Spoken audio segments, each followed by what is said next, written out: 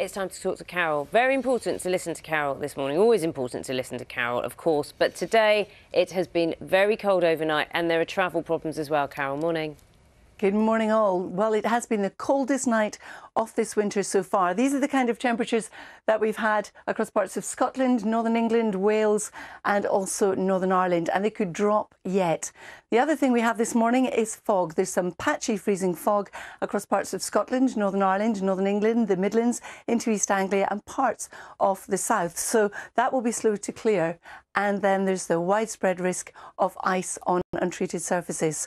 Now, later on in the day, this area of low pressure is coming our way. It's going to introduce strengthening winds, initially some rain and then some sleet and snow. And the snow could prove to be disruptive. But first thing, with all those low temperatures around, damp surfaces, that is a recipe for ice if the area you're in hasn't been treated.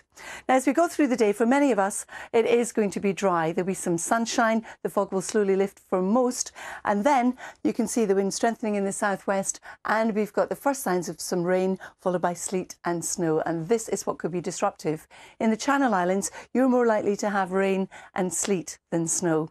So if we zoom in to what is happening and where the likelihood of the snow is going to be and also the time this clock is changing, you can see how it comes in across the southwest, through Wales, in through the Midlands and down towards the southeast. It might miss Norfolk. And as we go through the evening, we could see some large totals falling. So to give you an idea of those, the highest numbers are what you can expect with height. But look at that, 10 centimetres in parts of Wales. And we're particularly talking parts of southeast Wales and West Herefordshire as well. 3 to 7 as we push further south. On the actual south coast itself, you could well see a little bit of snow falling from Sussex to Kent.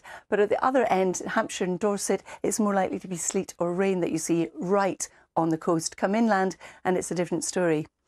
Through the overnight hours, we still will have our weather front with us, but it will be starting to weaken, but there will still be snow coming out of it.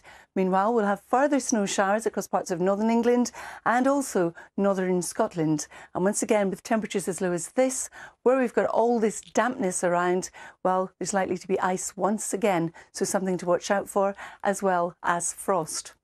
Tomorrow morning then we start off with this weakening front, the snow in it tending to ease a touch, but it could well get down to southern counties of England as we go through the day. There is the risk of, once again, that mixture of rain, sleet and snow.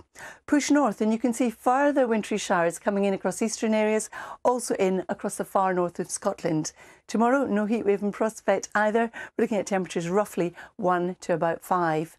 And the weekend, well, we're not done with the snow just yet. Now getting chilly.